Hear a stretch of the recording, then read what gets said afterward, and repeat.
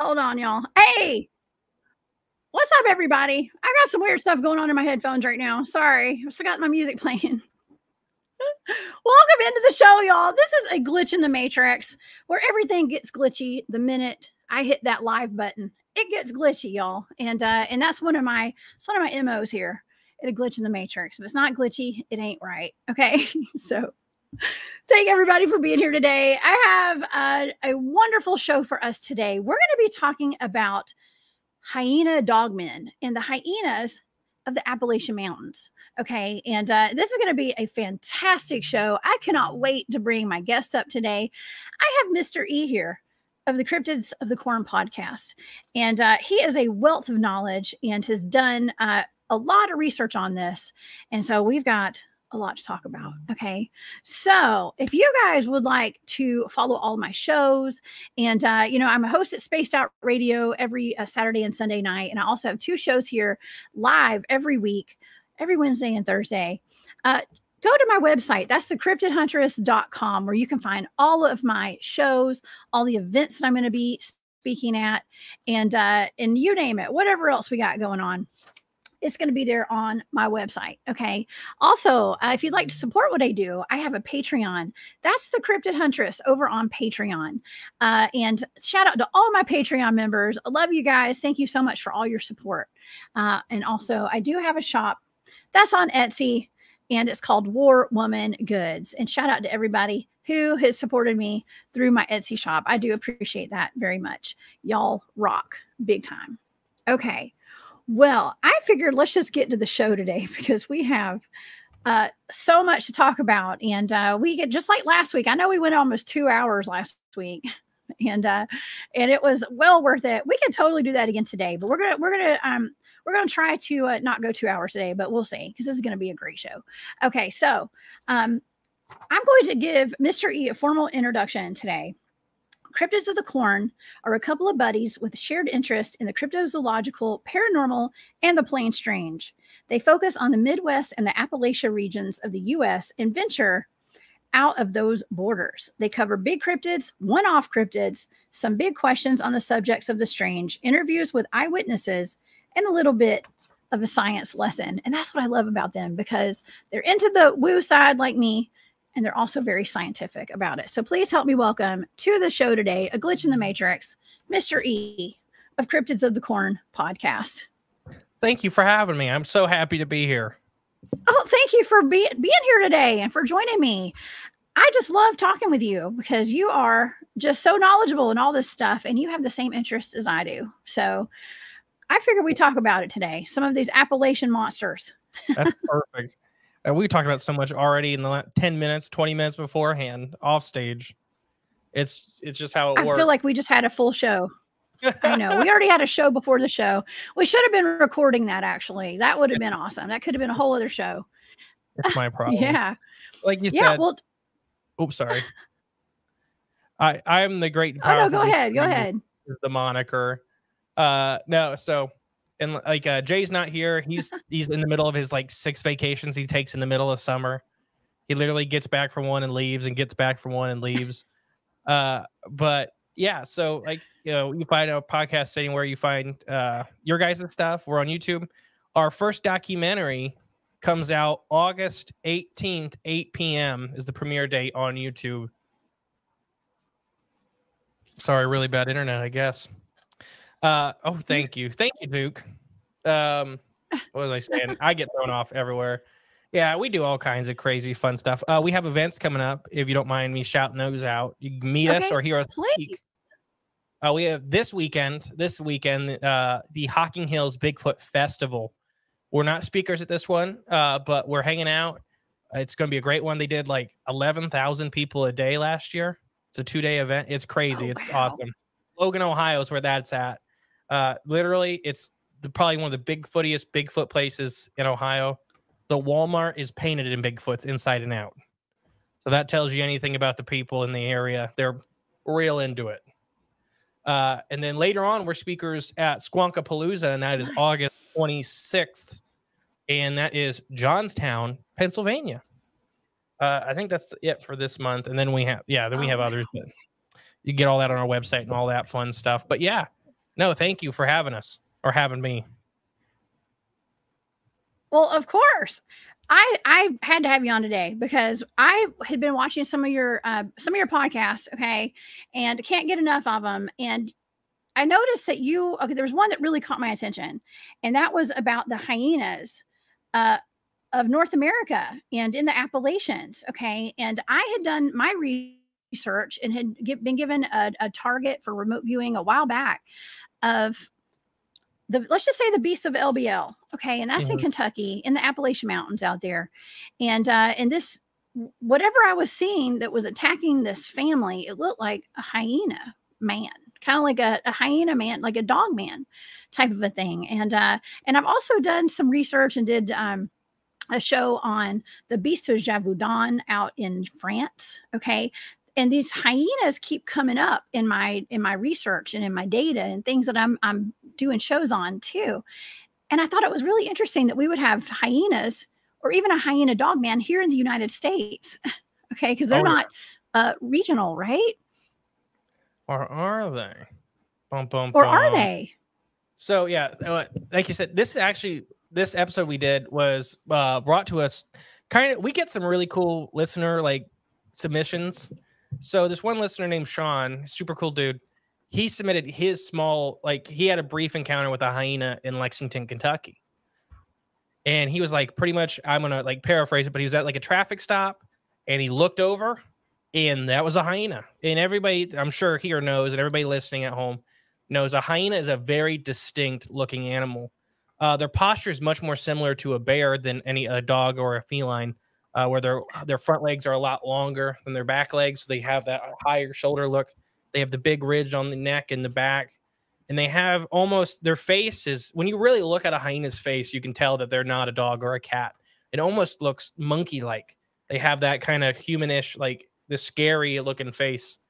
So that's how they kind of got started. And then I did a deep dive, and there's been tons of hyena sightings around Lexington and all throughout the Appalachians, but the two big hotspots we did, Lexington, Kentucky, I'm sorry.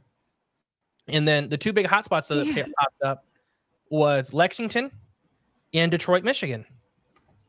So there's tons and tons of hyenas in Michigan and the Michigan Dogman. And so these hyenas, there's spotted hyenas and there's brown hyenas. There's actually subspecies of both of those. Spotteds are smaller. The brown hyenas are bigger. Yeah, so there we go. There's subspecies. So that one in the top right, let me see. Let me get it right for everybody home. Okay, one's an aardwolf. One's a spotted hyena. Actually, these two top ones are both aardwolves. And the one with a lot of the spots is a spotted hyena, and the other one's a digital image of a brown hyena. So aardwolves are actually related to hyenas, but they're harmless. They're insect eaters. They actually eat termite mound, and they get into termite mounds and eat that kind of stuff. Fun little fact, because this is how my brain works. Aardwolves are endangered because people in Africa are accidentally killing them thinking they're hyenas. And they're complete opposite. They look very similar. They are cousins. They are related. Just another target that can run. Yeah. But they are actually insectivores. So that's a cool subspecies. It's a cool thing that they're the hyena family, but they are aardwolves. Scott says, oh, sorry. Go ahead. Sorry, I get distracted, everybody. It's easy. But another crazy thing with the Detroit, Michigan, it's okay, or in the Michigan area, There's actually a flock of emu that have survived 3 winters now in Michigan and are breeding, and their flock is getting bigger.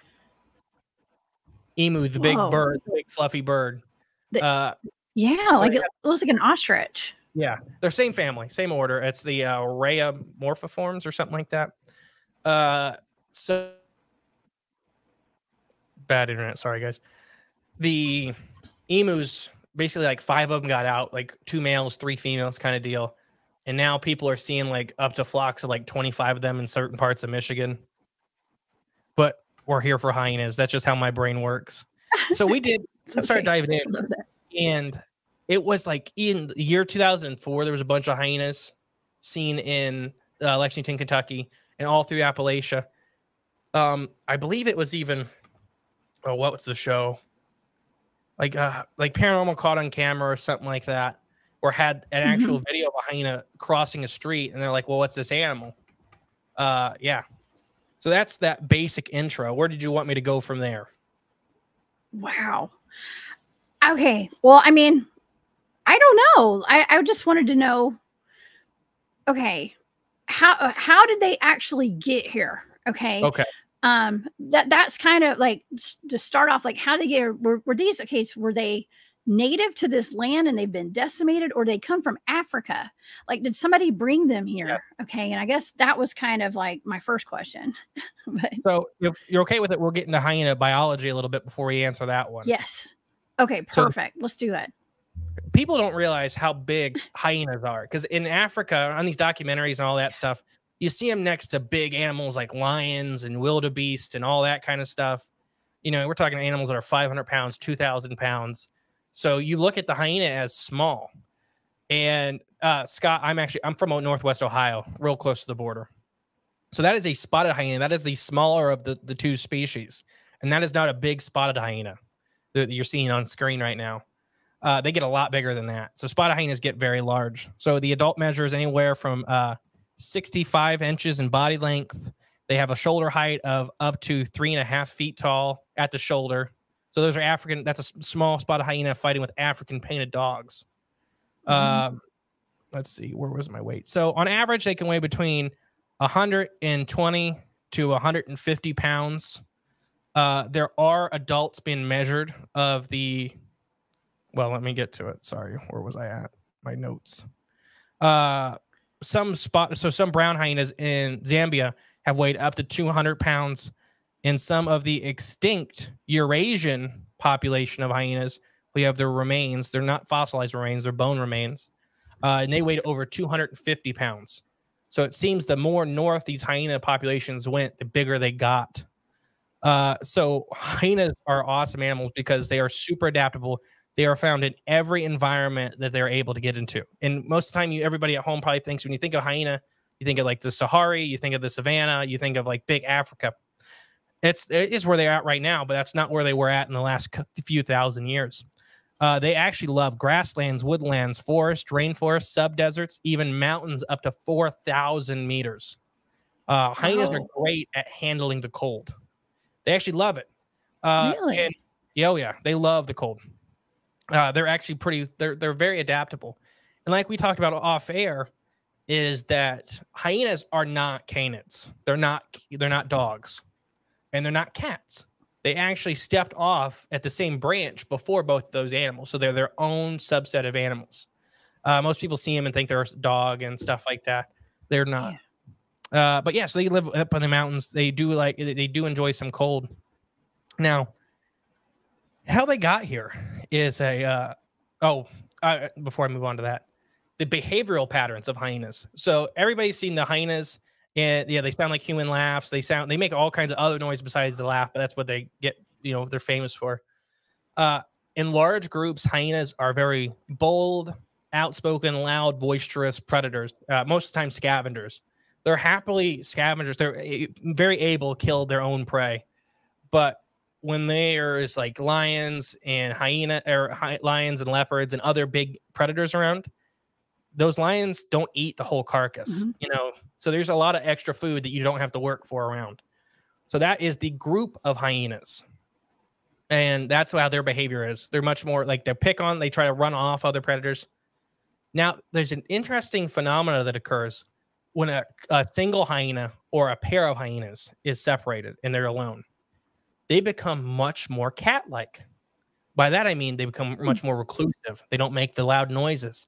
They're not these active predators. You don't see them during the day. They become much, much more like big cats. So that's kind of that both, you know, these big pack hyenas act more like dogs, and these pairs or single hyenas act much more like cats, to where some of their extent range or their fringe ranges in Africa, in the Middle East, and even a little bit into Europe, they don't know they're there. Like, they're super hard to research, like big cats. When you go into Central Africa and stuff like that, hyenas are one of the easiest animals to find. Wow. They're loud, boisterous, and making all this noise. They're not, you know, they're not shy. They're completely opposite when they're singled or just paired. So they can be in an environment, and they're not dumb. Like, they're very smart animals. They are fully understand that people are not worth the time most of the time. By that, I mean, you know, attacking a human probably is not in their best interest unless they're very hungry, or, you know, it's like, if you see in Africa, there's actually videos of these women, wild hyenas. These are not pet hyenas, wild hyenas by this watering hole. And these women are walking down to get water right next to these hyenas and going back up, and walking down and go get water and walking right back up. And it's because the hyenas have learned generationally that if they start attacking people, they're all going to get shot.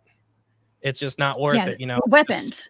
Right. Well, it's a defense mechanism, being quiet. And you know, it's just like humans. When they're in a big pack, they're going to talk crap and heckle people.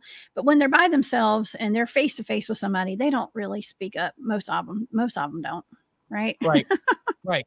So, and then ask me how I know. So, and thank you, Long Island Bigfoot, for that super sticker. I'm sorry, I didn't mean to interrupt you. Good. Thank you for that super sticker, Mike. I appreciate that. Okay, go ahead, Mr. E. How did hyenas get to North America? Well, thank you. I appreciate that. Nice comment. Yeah, you are. You're a rock star in the genre. Absolutely. So how did hyenas get to North America? Well, believe it or not, hyenas can be owned as pets. And I used to breed all kinds of exotic animals. There's, you know, it depends on which state you're in for exotic animal laws. Ohio has very strict ones. Michigan is like a medium state, and Indiana is like a state that has none. Like, pretty much, I've been to reptile shows and they had like 5-foot alligators laying on the table for sale. And then in Ohio, like, you would be in jail, you would be in prison. So currently, in this, I'm not a legal expert.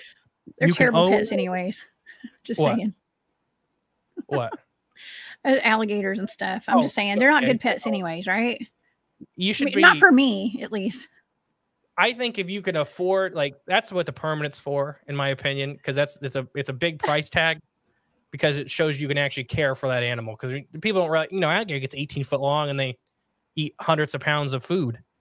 But yeah, so hyenas can legally be owned, according to the I believe this was U.S. Wildlife, in Alabama, Arkansas, Nevada, North Carolina, Oklahoma, South Carolina, Wisconsin.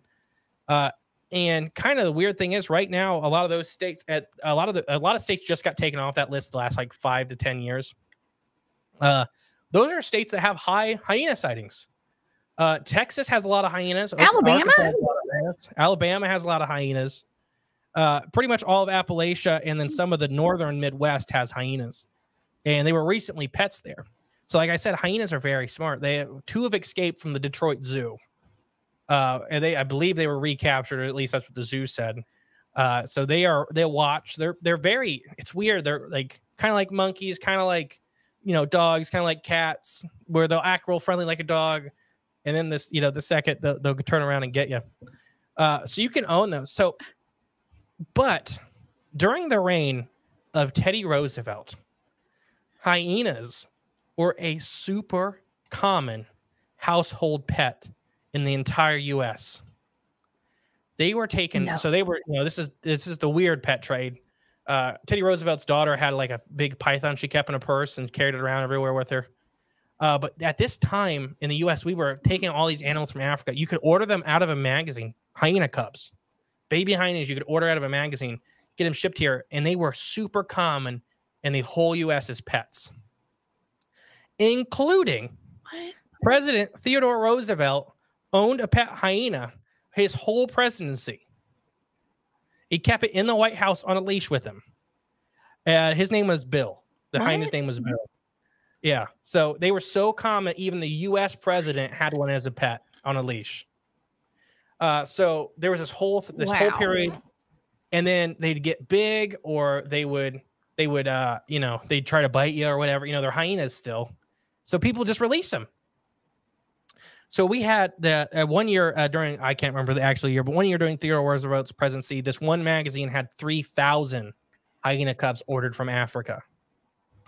One magazine in 1 year, 3,000 hyena cubs ordered for household pets. And just like alligators or whatever else, you know, they get a little big and they're like, okay, well, just go out in the woods. So there was a massive pet trade for them during the President Theodore Roosevelt's presidency. And as we've already established, they can survive in these climates super easy. Super easy. There are hyenas in the western part of Iraq also. Oh, yeah. They can get all the way. They used to be all the way up to, well, Russia. They were all through Eurasia and Asia itself. But that's not the only. Wow. These were actually native to the U.S. So there was, let me get to it. Hyenas survived the mega mammal extinction here in the U.S. So what's weird about that is that most animals that survived the megafauna extinction event at the end of the Ice Age in North America, they stayed. Mm-hmm. That's actually a world thing. Most of these animals that survived the megafauna extinction, they survived up until modern day. Or, you know, humans could have wiped them out or whatever, like we talked about with the dodo and that kind of stuff. Yeah. So the weird thing is hyenas survived way past it, up to like 45,000 years ago here in the U.S. And then they just disappeared off the fossil record. So what's really weird about that is that nothing changed. There was nothing that are, yeah, they're definitely more related to cats than dogs, but they are their own thing. What was I saying now? Oh, so they were here in the U.S. They went extinct like 45,000 years ago. These your American spotted hyenas, they existed. And they, I get so distracted by, I just love everybody's questions. They existed. Their niche didn't disappear. We got a lot of chat today. Mm-hmm. Their niche didn't disappear. So what is weird is, why did they disappear? Why did they go extinct? Okay. So a lot of people think that they'd never they didn't go extinct. They just took a much more reclusive role. They were always here. And now with all these hyenas coming in the, you know, the 18th century or the 19th century, all these hyenas being brought in, that it boosted their population. So now we're seeing them because they're still close cousins. So that could be how, both of those could be how the hyenas got here. Hyenas are comfortable in extreme heat. They're comfortable in the cold. They live in the mountains. They're scavengers. They're carnivores. They're omnivores. They eat big game. They're fine eating mice. Like hyenas will eat whatever. They're pretty similar to bears, except just more carnivorous. So that's kind of the generalization of it. So they'll eat your cat and they'll eat your dog. Okay. Yeah, so they'll eat whatever you got. So this is wild. Okay. So here's my question. Okay. So we get reports now of people being attacked and mauled to death by packs of wild dogs. What if, let's just say, what if there are actual hyena packs roaming around like late at night or sometime that come out of these caves, and those are what are attacking some of these people? So we just had this year in Ohio, we had the two cops eyewitness a beast, an animal, attacking and eviscerating a cow. And they described it as a bear, but not quite. So they described this, and most people, like, if you guys look it up, you can find the YouTube, like the guy calling it in and everything like that. But he's just like, people think it's a dog man because the way he's describing this creature. But it's like grabbing at the belly of the cow and ripping at it with its teeth while the cow's still alive and fighting and stuff like that. So it's all this stuff. So they are there. I think that, like we'll talk about here in a minute, that there are these portions of these American hyenas that are maybe responsible for some cattle mutilations, responsible for some disappearances. Like I said, once again, when they are by themselves or in small pairs, they are hyper secretive animals. You will not find them. We're actually have a documentary coming out about hyenas in North America in like 2 or 3 months. And I can't reveal who has it, but a biologist buddy of mine has casted hyena prints here in Ohio. Whoa. And how big are they? Can I ask, like, the size? They're big. No way. Hyenas have So different style of feet and stuff like that. And there's big timber wolves and stuff like that when you see timber wolf tracks. Yeah. But yeah. Okay. So basically, some of these hyenas could be what people claim to see, like dogmen. They think they're seeing dogmen or even hyena type dogmen. It could just be a plain old hyena then. And even getting some tracks. I mean, I had a friend who sent me a picture of a gigantic track the other day. I think he was in Texas, but I'm not exactly sure where he was, but a big gigantic print. And wolves were not native to where the area where he was, apparently. And he said they were tracking a dog man. Potentially that could be like a hyena or something. And I think I do believe in dogman, just so everybody knows that they're more traditional. Yeah, I do think some of these are hyenas though, especially when you're not expecting to see a hyena. You don't realize how, like, people don't realize how big they are and how different. And then we talked about off air, hyenas can actually spy hop, where they can stand up on their hind legs for a small period of time and look. And you don't realize that, they're 65, 70 inches long. So when they're standing up, they look kind of like people. Yeah, they look like big, scary people. And they do this in this fan and stuff like that to look over stuff. Let's see. Anti-venom. There's a god associated with hyenas. She's known as the Devourer of the Dead. Oh. Been researched. Oh, no, it's okay. Any pets? Oh, yeah. I accidentally hit the button before. Sorry. Okay. If you look it up, there's pictures of these guys in the U.S. And just think about the amount of roadkill that there's available in the U.S. for these things to eat. Oh, like, yeah. There's plenty of food for them to eat. Yeah. People, like I said, people's pets too. And Angie, I got Angie in the chat today. She said, are there any pictures of them as pets in the U.S.? Have you come across any pictures? Actually, we stopped in Oklahoma, and there's like a kind of like, I don't know, it's not the whatchamacallit, Tiger King Zoo, but there was like, Oklahoma has really like loose laws, and this like a private backyard zoo, like people's pets, and you can pay like $5 to walk around their property and look at their animals and stuff like that. And they had hyenas. They're still there. Actually, here in Ohio, a lady had 2 hyenas up until the Zanesville incident here in my home county. So yeah, there's still people that have them. You just have to, I just Google type it, pet hyena US. I'm sure for everybody at home, you'll find stuff. Wow. Let's see. I'm going to look for some pictures of that. That's really cool. I mean, I can't imagine being like a little kid and like your dad comes home with a hyena puppy. It's like here. Thousands of them for years. I mean, wow. I never knew that. And they can be vicious. So some of these dogman, like what we consider dogman predation events, where these creatures are eating people or cows or, other things. So hyenas actually have a weird thing they do every once in a while when hyenas want to attack people. A lot of times they crack the back of the skull and they go for the brains. They attack the back of the neck, the back of the skull, and they want to eat the brains. So there's these, like what we talked about, the LBL, Land Between the Legs. That if you want to believe, like, it was horrid. The mess, the attacks, stuff like that. And that's very hyena, like they're messy killers. Oh, wow. Trying to keep up with everybody. Oh, yeah. I just saw, Fred, I just saw your text. I just saw your message. Sorry.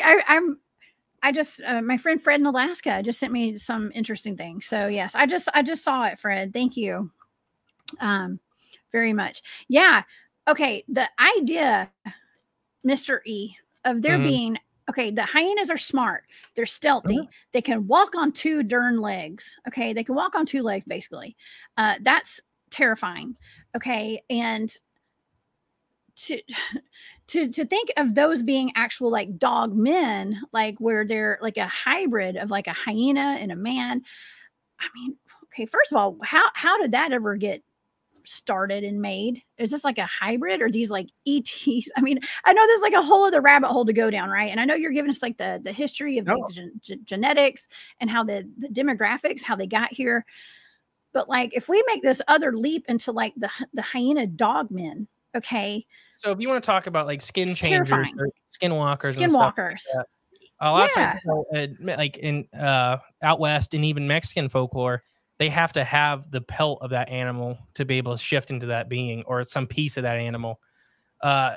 So, and then like we talked about, there's the African ones, the actual African like skinwalkers that are hyena based. So we had this big import. So we don't really see these in Native American legends, the hyena type dogman, but they're very common now. It's like one of the top 4 that are seen. Like when you look, everybody, you Google types of dogman, there's like the boxes. I can't remember what number they are, but it is one of the types. So it is one of the ones that people are seeing enough. You're like, yeah, that is. So I think it can be both things that where hyenas, you're not expecting to see a big hyena. So yeah, canon variant too. This big, I mean, hyenas. So 60 people, can we get 60? Oh, so what was I saying?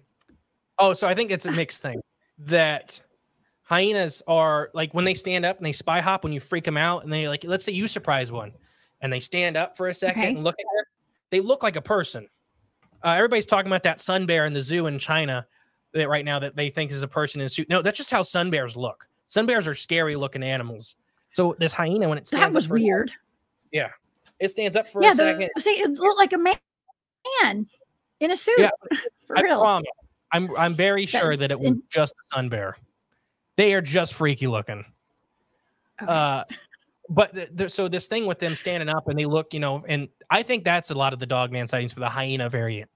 That you're just seeing a hyena, and really, really weird circumstances. But if you want to go the skin changer route, let's say that they did acquire when we were bringing in thousands of hyenas a year into the U.S. and people just got rid of them.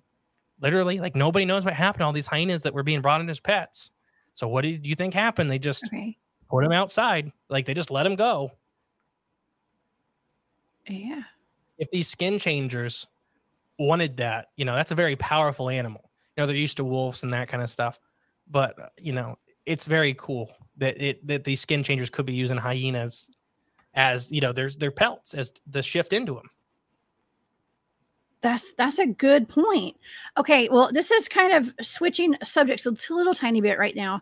I had a remote viewing target of the Beast of Gévaudan, okay, and that's in France, okay, and this was something that was going around. I believe it was from 1864 to 1867, and it was terrorizing the southern rural countryside of France. And I think it was 300 people were brutally killed by this creature. And there was men, women, a lot of elderly people, women, and children. Okay. And the locals referred to it as La Bête de Gévaudan, which is like the Beast of Gévaudan. A lot of people said it was a large wolf. Some think it was something more sinister. When I was remote viewing this thing, I was seeing like a hyena. Okay. I was absolutely seeing a hyena. But when I was also in that target, I was coming up with a whole lot of black magic. I didn't know what I was looking at. And I kept coming up with, it was like black magic and rituals and things like that, which could be similar to what a skinwalker is, because people become skinwalkers through it's not good rituals. It's black magic. To get to that, get to that level. I don't know. We've done episodes on skinwalker and stuff like that. It's normally an atrocity you have to commit. And by that, I mean, like killing your best friend, killing your mom, that's always like the last stage to become a skinwalker. It's an atrocity. It's to show that to gain that power, you got to do something horrible. So that's a lot of black energy just hanging out in one spot. You got to kill your mom to get this power or whatever. There's many, many things. It's just when you become that, that they had to do something horrible to someone they loved, that, to get to that level. Now with the Beast of Gévaudan, there was actually like 311 people, like you said. The government got involved. The king even got involved. They killed a whole bunch of wolves in an area where they were already supposed to not have wolves. There's all these theory that so wolves had just gone extinct in that area like the last 30 years due to the wolf hunting, because people didn't obviously, humans have never liked big predators around their around their villages. So there's one theory that it was an animal brought in by the wolf hunters to secure a job, that they went to Africa or they went to somewhere, brought in that monster, released it to let it start eating people, and then they could go out and hunt it. So it's job securement. And there's all this stuff with like the skinwalkers. One of the guys, it's hard to tell with the story. but one of the things is that he was caught wearing a wolf pelt and the belt and all that stuff, and he was like a crazy man. And he wanted to be killed after he was caught. But the way that this animal or this thing was killing people was almost always biting the back of the neck or the back of the head and crushing it. Ooh. And that's hyena. That's very hyena-like. They do that in Africa. They do that to people. They do that to primates. The rare occurrences when hyenas actually attack people, it's a lot of times it's the back of the skull and they just crush.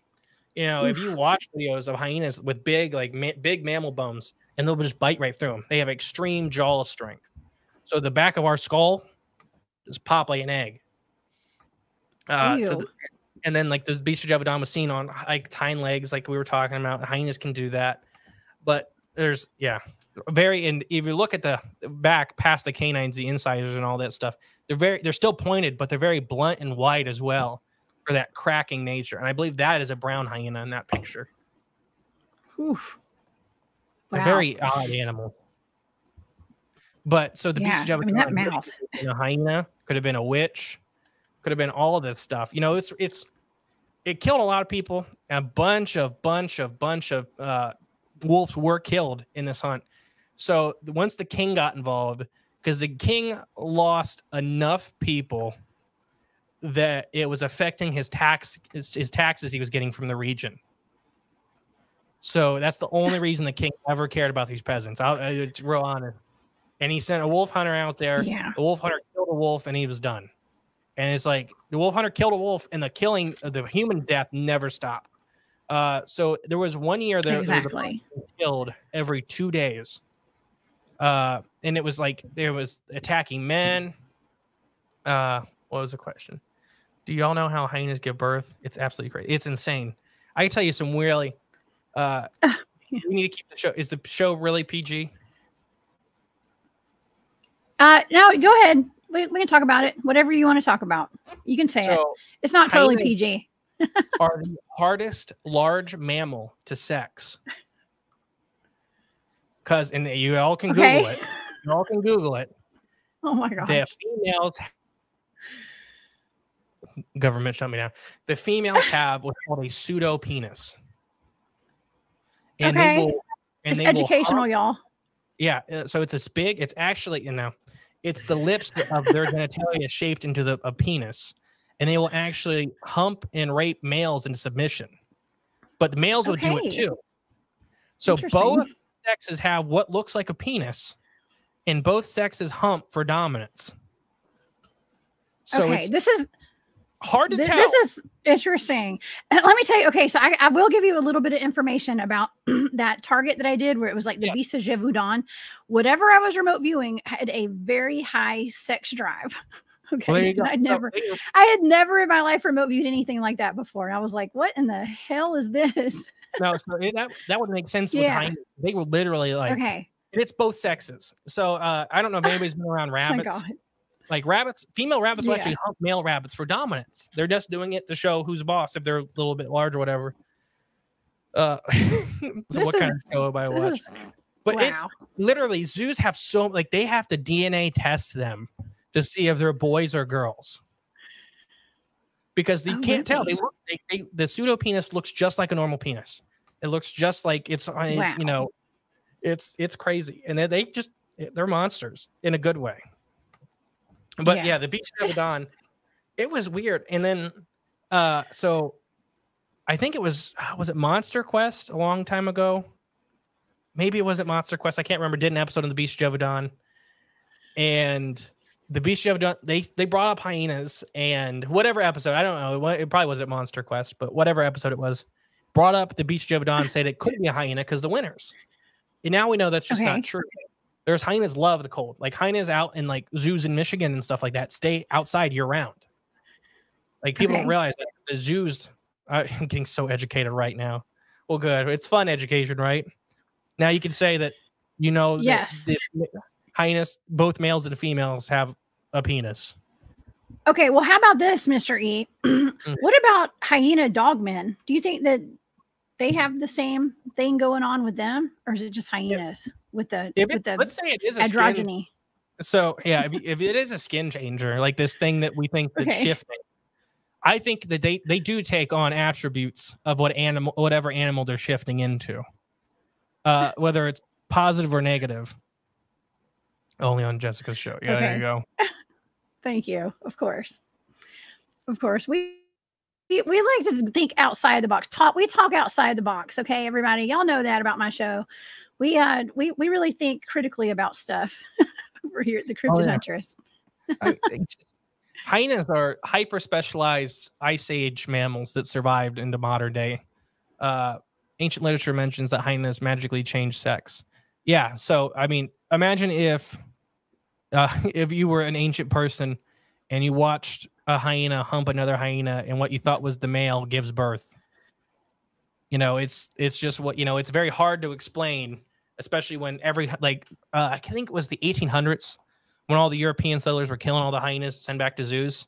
They killed so many trying to find a female, and they're like, "There's no females of the species. We don't know where the females are," because everyone they killed had a penis. So they kept looking, could not find one. And then now we know that it's because literally, I'm telling you guys, if you don't believe me, look it up. It is insane. People have not believed me about that before. That literally, it's like, it's a whole instrument. Oh my gosh. Well, y'all look that up on your own time, okay? Yeah. We're not pulling up pictures today. We're not pulling up pictures. Oh my gosh. But that's very interesting, Mr. E. I do appreciate that. Appreciate you educating us on that. Yeah. I mean, I get distracted easily. Weird, well, defense mechanisms, I guess, right? And okay, so these things are not only terrifying to look at, you don't want to be attacked by one. You can't tell if they're male or female. And pretty much the females are dominant over all. Are they always dominant over the men, or do they just always like to? So that's kind of okay. That's kind of a misnomer thing, you know. It's both males and females can be dominant. Generally, though, but a lot of times the males are bigger, and they are whoever's the biggest one in the pack is generally the most dominant. So if the largest member happens to be a female, it'll be a female. If it happens to be a male, it'll be a male. But that's a fight. You know, they are constantly. So hyenas are very good about when they're hunting and doing all this stuff about not picking fights with each other. Like, they're very good at working together. And like, I don't know if anybody's ever seen like that group of lions killing. Yeah, we talked about it. So they're a really ancient order. They stepped off of the same lineage that both felines and canines stepped off of, and weasels, somebody said earlier. But they're their own thing. They're their own group of animals. Now, what was I saying? Oh, but in downtime, they will pick fights with each other to assert dominance. They're constantly shifting the ring of dominance. So yeah, wow. Hyenas look very violent, but you know, they're very smart animals. And like we've said, that they can survive in any environment. They used to have a global range. So one of these animals that had a global range, they were all over the northern hemisphere and some of the southern hemisphere. As far as we know, they never made it to South America, but they were in Asia, they were in Russia, they were in Europe. I mean, literally the Euro-Asian species just went extinct within the last, I believe, 400 or 500 years. There's still some. Oh, wow. What was it? I think it was like a 600-year-old kind of like a book with paintings and stuff in it, like some kid was doing or whatever. And she had paintings of hyenas. So the hyenas were still around the countryside where this little girl was. And they were seeing them regularly enough that they were still there. So these hyenas, hyenas have always butted up against humans. They've been very good about it. As far as the big mammals that we're worried about, you know, we wiped out the big cats in North America. A lot of people don't realize jaguars were native all over North America. And there's argument about this. So whenever you hear a biologist, I was a biologist. So whenever you hear a biologist talk about ranges, keep in mind historic ranges are very personalized, as in that I could have a very different, like from evidence and stuff like that, where I think their jaguars range and, you know, it's if I can believe a man with two faces, I can believe that. Oh, okay. I was like, oh, that's in reference to the Kishi that we talked about last week. The man with the hyena on the back of his head out of Africa. Yeah. So with that, it's really similar to the U.S. skinwalkers having to wear that pelt. having to put that thing on to become that thing. And in Europe, the bear shifters, if you would steal the bear fur from them, they couldn't turn back into bears. So it's another one of these skin changers from another part of the world that people would literally go out and try to steal these bear shifters. They would start to steal their pelts and take their power away from them. Wow. But now what was I saying about hyenas? So this is worldwide. I mean, this happens everywhere. And it's basically like kind of black magic kind of stuff when it comes to the skinwalkers and the shapeshifters. Yeah. Okay. Well, here's my question. Since I live near the Appalachian Mountains, I'm here in Georgia. I do a lot of pretty much all of my Bigfoot research is in the Appalachian Mountains. Okay. And so if I were to encounter a hyena, and I'm not talking about a Hyena Dogman right now, I'm talking about just a regular hyena. What do you recommend I do? I mean, I carry a gun for protection, but what? Yeah, don't panic. Okay, that's easy to say. I mean, I know I've been around black bear, I've been around elk, and I've never been around any the big. I've been really close to a mountain lion, but it's the best thing you can ever do is not run and not turn your back. Because once you turn your back and once you run, you've become prey. Until they get the back of your head. Right. It's any of the big carnivores. That once your eyes are off them and you're moving away, you have accepted the prey role. Until that point, you're both predators. Now, in nature, it's very uncommon for two predators to really pick a fight with each other unless the one's really hungry or territorial encroachment, stuff like that. Because it's not beneficial to either of them. That they just want to, they want to back off each other. So hyenas are not dumb animals like we already talked about. So if you're looking at them and you're presenting that you're big, you're not really worth it. They don't have the cover of surprise and just kind of start backing away. Like, have you seen the guys with mountain lions and videos of them just backing away slowly with your eyes on the animal? Yeah. I guarantee the hyena is probably going to go the other way.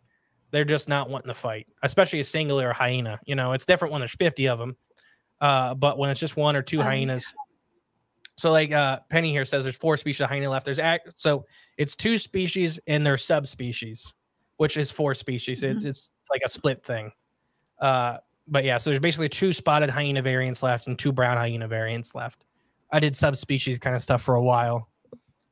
But yeah, so that's what I would say. And if it's a dogman hyena, prey.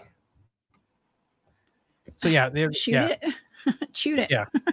Yeah, like I said earlier, they're in their own family group. I don't know. I mean, they're not cats or Yes. It's just it's very scary. But I hear about so we hear about the hyena type dogmen in the Land Between the Lakes area. Okay. And that is what when I was remote viewing that family getting attacked, I did see 2 what looked like, the only way I could describe it were like hyenas, but they were like hyena men, that were attacking that family. And I've heard since then that there have been reports of hyena type dogmen in the Land Between the Lakes area. Now, are they a genetic experiment from the military? I mean, they do have those things, like making super 100%. Soldiers and stuff like that. So like Japan 2 years ago. So once we all know, I'm pretty sure we all here agree that any world government is lying to you about whatever. I mean, I don't care. You just pick it. They're lying to you. It doesn't matter. No way. Yeah, I know. It doesn't matter if it's the budget or aliens or whatever. But Japan 2 years ago or 3 years ago now, publicly reversed the UN law about genetic hybrids with humans. They publicly renounced it. So that means that they're publicly moving. They're allowing not only their private sector, their government sector, to mess with human animal hybrids. They're allowing their public sector, as in the private, business. Business can now in Japan can make genetic human hybrids. And they've probably been doing this forever. I mean, in World War II, they were trying to make, monkey men, and they were trying to make all this stuff. Well, hi, Dave. Hey, Dave Scott. That's Dave Scott, y'all. Thank you, Dave Scott from Spaced Out Radio, for that super chat. So sweet of you. Everybody go check out Spaced Out Radio tonight, please, at midnight Eastern. That's Dave Scott show. I'm a weekend host there. Thanks, Dave. So, what was I saying? I'm bad with this part. Sorry. Japan. It was Japan. They renounced the genetic hybridization So that means that they publicly admitted that they're doing this. They're allowing not only their own government to do this, private industry to do this. And we've probably been doing it forever. Like in World War II, I believe it was Russia was doing the monkey men with both orangutans and chimpanzees and gorillas, but they're trying to make it the old-fashioned way, though, which is it's all gross, but it was really gross the way they were trying to do it. Okay. Yeah. Shall I ask? I'm scared to ask. The old-fashioned way of making a hybrid. Oh, okay. I'm not sure how that works, but I don't know. Is that just like the hyena? You put a female human and a male chimpanzee in a room. Oh God. Okay. That's all you have to say. That's all you have to say. Yeah, they tried to. Yeah, so they tried it the old way for a long time and could never get anything to stick. Okay. Yeah, and then they tried genetic knowledge, but it's so weird around these bases that like all these government bases and these secret places and all this stuff, these quote unquote secret places, that how many of these what I would call Bigfoot-like animal or Bigfoot-like things that aren't Bigfoot, in my opinion, these hyena, these dogman, like all these things are just monsters or mashups. Like the actual when people say that they've seen these hyena men with like hands and stuff like that, they look messed up. Yeah. Like they don't look like they're in the best of shape, which would, if there's actually genetic hybrids, you get a lot of problems. Even when we make hybrids and really close, like if we do it the natural way, like I have a bunch of birds. So I cross bird species. Sometimes you get genetic hiccups and they just come out all messed up. So now you're talking about animals that are not close related, hyenas and people. We both have a lot of DNA that's shared, but we are very, very distantly related. So trying to make that stuff mash up is very difficult, and you get a lot of messiness. But I do think there's something with that. These monsters around these government bases or around these things are the land between the lakes, where they're so a lot of times hybrids are it's called hybrid vigor is what we have the actual term for it, and they'll get bigger and they get a lot more aggressive than either species. Ooh. So like ligers. So ligers are a natural hybrid. They're 3 times the size of a tiger, the biggest natural big cat left on the planet. But they're generally a lot more aggressive. Trainers still work with the ligers and stuff like that to get them to where they're still a big cat. But so if this is something, amoeba man, one track mind cryptid. The Hyena Dogman expect to open doors for a date. Is what? Well, it depends on what kind of hands they have. Oh, come on with it. Depends on what kind of hands they have. Okay, yeah. They're supposed to open doors. I'm slow, guys. I'm sorry. I would not go on a date with a Hyena Dogman. It's okay. Well, I'm really behind on the comments too. I get behind a little bit. Well, you guys got a lot of comments. It's awesome. Yeah. I do. They fly through too. Like I have a hard time keeping up. So sometimes you shout out to all my live chat today. There's like none for a couple minutes, and then there's like 7 of them. I know. And Fred, I saw your comment. I'll holler at you. Okay. Yes. So the genetic experiment thing. I mean, hyenas are very powerful omnivoristic animal. Their stomach acid is extreme. So most people don't realize that they actually eat big chunks of bone on purpose. And they can digest it. Them and some buzzard species on the planet some of them and some buzzard species have some of the strongest stomach acid on the planet. Because they'll just eat whole big chunks of bone and they will digest it. Like they ain't pooping out a big chunk of bone. I'm sure it happens, but they can digest bone pretty easily. But yeah, I've not heard of that. Yeah. I mean, if you look up videos of them crunching on like big cow bones and zoos and stuff like that, they're swallowing those chunks. So dogs, for example, will chew up bones, but most of the time they're going for the marrow inside the bones. Hyenas are just eating it all. Oh yeah, the good stuff. They like bones. Like they don't care.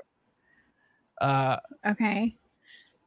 Well, can I tell you what the Hyena Dogmen were going for? Yes. We can talk about that. Because when I was did that target and I was seeing like hyena type dogmen, okay, they were actually not even going to eat. I mean, they did eat upon at least one of those people there. They did eat their bodies, okay, but they were going for the insides. It was more like the organs. Yeah. And it was the blood. Okay, it was the blood. They were like actually kind of trying to scare them first to get that adrenalized blood. Yeah. Yeah. So that to me personally points more towards the spiritual or the demonic, you know, or because like if you now the Land Between the Lakes thing, like the little girl was supposedly ripped in half and decorated around a tree like a Christmas, you know, like just horrible. The whole thing was horrible.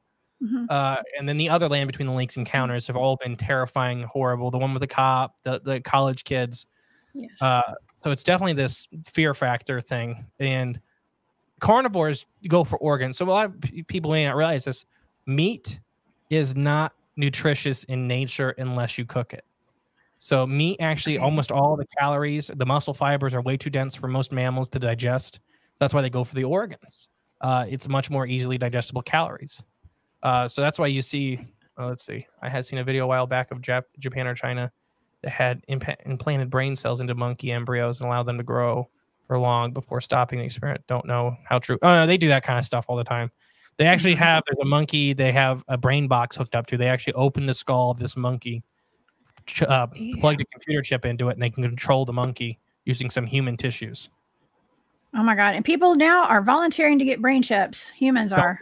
Don't do it. Don't do it. I say don't do it. I would never do that. Yeah. Don't let them put stuff in your body. But do what you want. Everybody has free will. Okay. Yeah. But you won't have free will if you do that. No, literally. So they were doing that like 10 years ago, walking this monkey around like it couldn't control itself anymore. Oh God, that's horrible. The helmet on. What we're talking? Oh, the demonic angle. Sad. Like definitely like this blood stuff with the adrenochrome and everything like that. You know, it speaks of these alien-like things that we have, and where they want to target this blood, this adrenalized blood, which just to me just screams demonic. I don't know everybody's opinions and everything like that, but it's just, to me, it's very demonic. To where it's just, it's a show. It's just to look as scary as possible. And hyenas look very scary. I love hyenas, but they are a very intimidating looking animal. You know, wolves kind of almost look friendly because they look like dogs. You know, we have household pets, you know, the dogs and wolves are, so a lot of people, like I've seen people in the UP of Michigan walk up to wild wolves, they and their dogs, and it's just like, don't do it. Hyenas don't. Like hyenas look very scary. So if you want to go for that angle to get the most adrenochrome, you know, as your family's being ripped apart, and you look like this thing. Yeah. So I don't. Very demonic. I know you've witnessed, or you. I don't know the right words. I'm sorry. Well, remote viewed. Remote viewed. Thank you. But the coroner's report. Witnessing in a way. Yeah, the coroner's report talked about how the dad had to be killed by an axe, and but the weird thing is he could never find any metal shavings, and then we're talking micro metals. We're talking this stuff like always comes off of axes. So if anybody's killed with a blade, I don't care how nice your blade is or whatever, it's leaving behind traces of whatever metal it is made of. So this dad, the only reason he said it was hacked by an axe because these big, deep slash marks into his back. I mean, cutting through his ribs.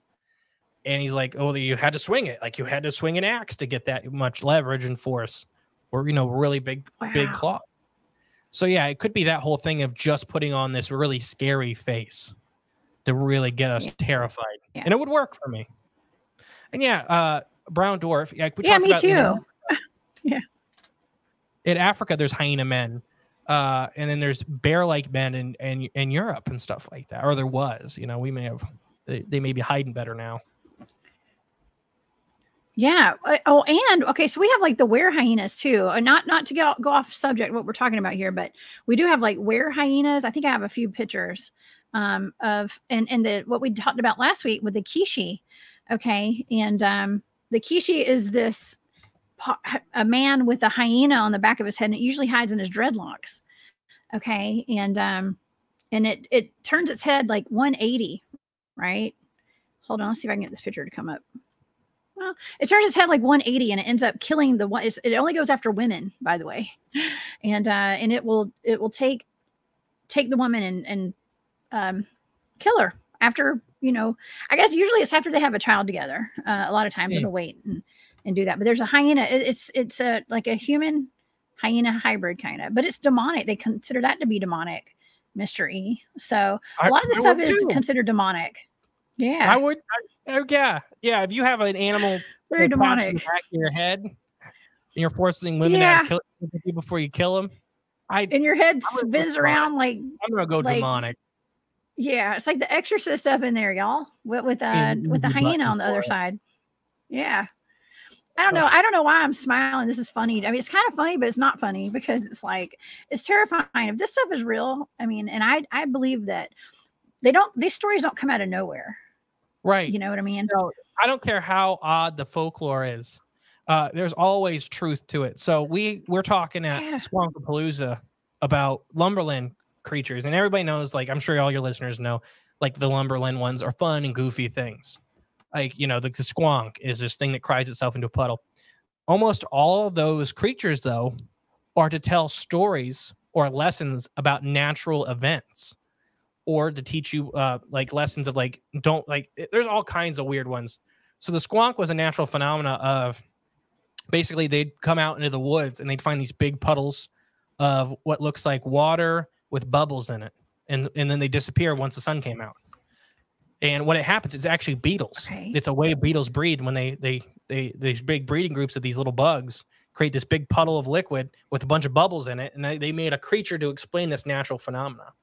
So I don't care. I guess that's what I was getting at, is I don't care how weird the folklore is. There is always truth into that folklore. During the war, they sewed a dog head onto another whole dog, and it survived a while. Since that, imagine what they could do. Yeah, and there was actually probably the same vein of those experiments, JoJo, where they cut the heads off of dogs and just kept them alive for a while. The dog would salivate when it wanted, like, with a treat. Like when they showed the dog a treat, this head of a dog, they had a heart pump and a lung pump for it.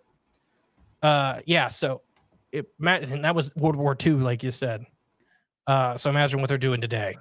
Yeah, you know, 100 years later, people don't realize a long time ago. World War II is almost 100 years ago. That's I'm right. reading. Sorry. Wow.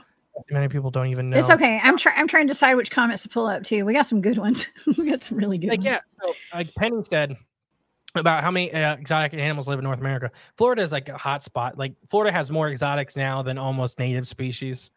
It's insane. And Florida has a lot of native species. We're talking like 1,000 species of fish live in Florida right now. But we did an episode called Monsters in the Marsh, where which I know you want to talk about dinosaurs here in a minute, so I'll save that. But Monsters in the Marsh. Oh yeah, for sure. I'm telling you that so I remember. But yeah, so the hyenas. Did I forget anything about hyenas you want to talk about? I mean, I think we've covered a lot of it. I mean, we've even gotten into like the Hyena Dogman that have been spotted. And I know, like, listen, we're at the hour mark. So I figured okay, so we've pretty much covered that. Let's talk about a couple of other interesting cryptids that are in the Appalachians before we go. Because you did bring up the dinosaurs, and I have gotten reports of velociraptors in Georgia. Yes. Particularly the Appalachian Mountains. Is that something that you're familiar with? So yeah, there's like there's a Cambridge dragon, which is Tennessee, or Cambridge, Tennessee, and then there's a Georgia raptor. So the Georgia raptor, the famous big sighting of the Georgia raptor was a grandson and a grandpa out squirrel hunting or turkey hunting, I can't remember now, and they seen what would be a 5 foot tall, very velociraptor like animal running through the woods, and that's it. They just seen it. I believe the kid didn't even know what it really was when he went online and he started talking in a forum. But that same year there was a Girl Scout camp about 50 miles away that had a turkey-sized animal attacking and killing a sheep on the property. And a bunch of the Girl Scouts and a couple camp counselors seen this turkey-sized dinosaur-like animal attacking and killing or trying to kill a sheep. So it's popped up so the Cumberland, Tennessee, or Cumberland. Yeah. Not whatever I said. The Cumberland dragon. Is it Tennessee? Yeah, I believe so. There's another one where it was seen by, what was it? Was it a Civil War? I think it was a Civil War army seen this dragon-like creature. They described it as being about 5 foot tall, having a very large plume of feathers off the top of its head like a cockatoo, but being very reptilian with a big wide mouth full of teeth. So a very dinosaur-like description of that. So dinosaurs have popped up all over, and we talked about pterosaurs too. The U.S. is full of pterosaurs. Not only the U.S., the world has been seeing pterosaurs. I personally, so here's my thing is that I believe eyewitnesses. I believe when people say they seen a pterosaur, they probably did. Or seen something they believe is a pterosaur. Like, most like it's probably Kentucky then, Penny. I'm probably wrong. I don't have the notes in front of me. What was I saying? Oh, so these pterosaurs, some of them are gigantic. So Quetzalcoatlus was the largest flying animal to ever exist. And it was about 42-foot wingspan and about 21 feet tall walking around the ground. So it was about the same height as a giraffe with the wingspan of a small plane. And that was the largest. Jeez. And then there's like Hexalquattuli, which is the next big. There's a bunch of big pterosaurs that were flying around. So all these big pterosaurs. Here's my thing: is I don't think that at least the big pterosaurs and these big dinosaurs, like the Partridge Creek beast, we talked about that one off air. This is the 1800s. This creature was seen in the Yukon. These guys were moose hunting, and everybody knows moose are very, very big animals. So these guys were moose hunting, and the herd of moose they were stalking, they heard a commotion. They came out, and there's blood everywhere. And they came out, and the moose was gone. The dead moose, whatever. So normally if a bear kills a moose, which is very, very hard to see, like a very hard thing for a bear to do, there would be drag marks and stuff. There was no drag marks. The carcass was gone. So they followed the tracks, followed this blood. Eventually they came out, and keep in mind this is the 1800s. They see what is basically a very, very thickly feathered T-Rex. And what we'd consider nowadays is called Eutyrannus, which is the it's called the polar T-Rex, smaller but fully feathered. This is the 1800s before we even knew dinosaurs look like dinosaurs. We thought they looked like big lizards, and we didn't know they had feathers.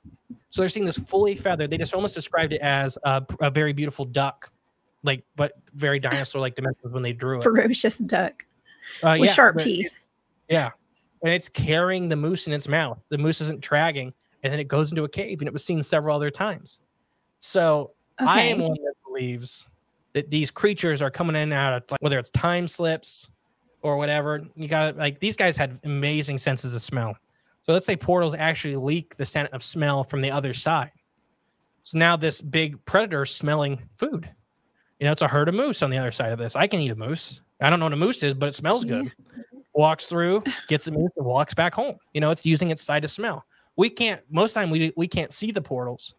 And that's maybe where it's going, because the tracks would disappear, and it was seen several times. And then the pterosaurs, they could be doing the same thing. They'd pop it in and out. I could see very smaller size, like we're talking like 6-7 foot pterosaurs living and not being found. But we're talking like the ones in Texas, the ones out west, where they're talking these guys are 30-foot wingspans. That's a lot harder for me to believe that there's a living population of them fully here. Maybe popping in and out. I don't know. What do you think? Yeah. I mean, okay, so they're putting out movies like Jurassic Park. Okay. And it seems like with a lot of the movies, they're kind of giving a soft disclosure as to what could be going on somewhere. Could there possibly be an island somewhere? Let's just say an island. Okay. For all intents and purposes. Okay. There's an island where they are doing all sorts of experimentation on reviving dinosaurs, some sort of, T-Rexes and all that stuff. Is there a place where they're actually doing these experiments and some of these dinosaurs have escaped? So now there's a couple of years ago, there's a story that China had discovered an island of dinosaurs and is keeping it under lock and key. That it was just existing out there. Now here's the problem. We talked about it off air, but we have some dinosaur DNA. And stuff like pterosaurs are not dinosaurs. They are their own group. They are what was considered flying reptiles, but they're very, very distantly related to any reptile today. So the big problem is we have mummified dinosaurs. I believe we have a mummified Camelosaurus, which is a smaller sauropod. So we have DNA fragments from these guys. We can clone them. The big problem is the embryos. So with mammals and birds and reptiles, when we clone them, we need a close enough species to house the growing embryo. So the problem with dinosaurs is that these birds that are left are very, very, very distantly related to dinosaurs. They are dinosaurs in the sense that their lineage is continued on from dinosaurs into modern day birds, but they've taken a step on becoming their own thing, like any other animal. their group steps off. So we have big enough eggs. You know, we have ostriches, we have cassowaries, we have, you know, we have big egg laying birds.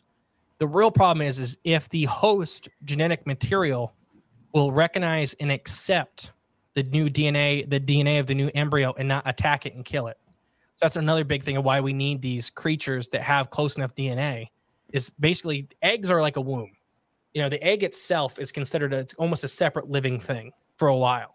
You know, its whole job is like what our wombs do. It just happens to not be in our body.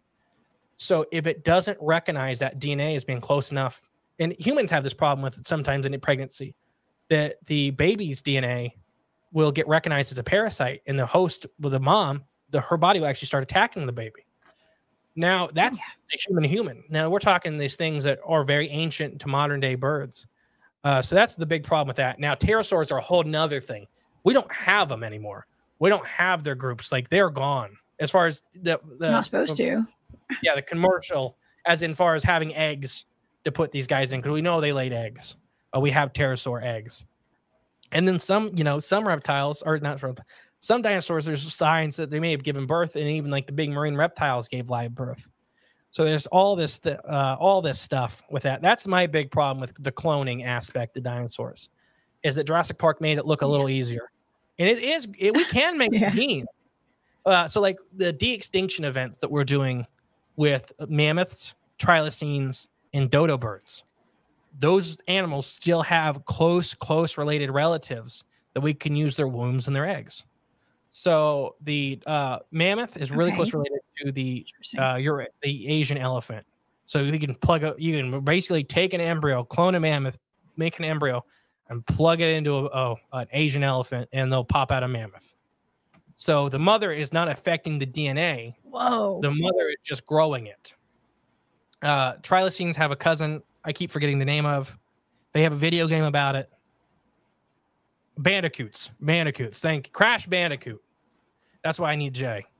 And then dodo birds, the giant crowned pigeons are related to them, and they lay a big egg. So dodo birds. So those are the three animals. Colossus, which is a company, is de-extincting. And so, yeah, I guess that's my spiel about eggs and dinosaurs. So I think it'd be very hard to clone a dinosaur, not for the DNA aspect, for finding a egg suitable enough to accept it. I think the trilocine is out there as well as the megalodon. I 100% believe trilocines are still around. There's some really good photo evidence of them. They're still getting really good pictures of these guys. Megalodon, I don't think so. And you'll have to wait on that one. I can't explain that one because that comes out in like 2 weeks. Your special show that you're going to be putting out? There's a megalodon one coming out. It's a megalodon one. Okay. Very cool. August. Oh, well, I have to stay tuned for that one. This is awesome. Man, this has been a fantastic conversation today. Seriously. You are so knowledgeable, Mr. E. Oh my gosh. Hopefully I didn't talk too much.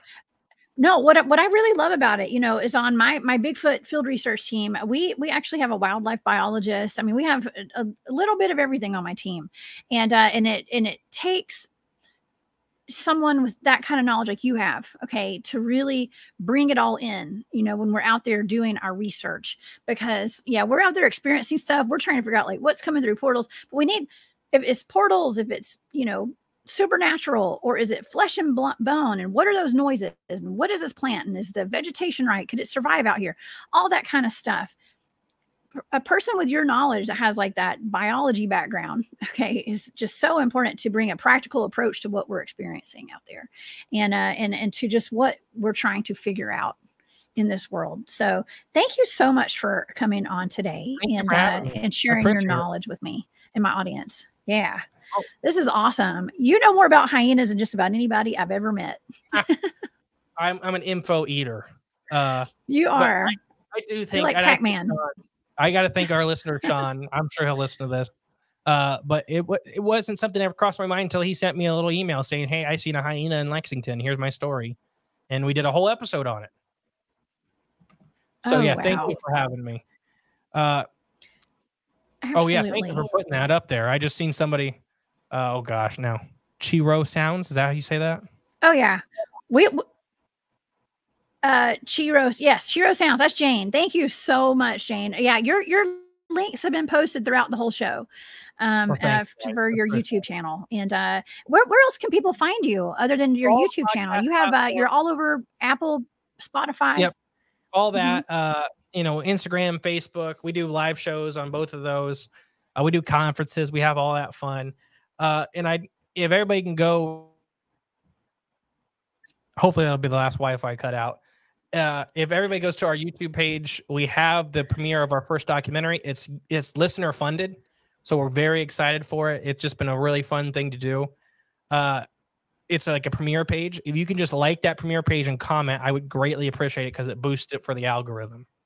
But yeah, no, thank you for having me. And I know your episode hasn't officially came out on our show yet, but we recorded it first. That's the problem, is we did it during a season break, but it comes out very soon. Thank you. Yes. And I've already had you've been on live for 2 shows in the past week with me. So, or the past week and a half or so. So yeah, I hope to have you back on again and to do more work with you. Like, I think that I think you're amazing. And we're going to bring Jay on too at some point. Okay. Yes. And have Jay out because yes. We'll definitely bring him back on too. So yeah, I want to thank everybody for the super chats today, the super stickers, and oh wait, let me check one more time.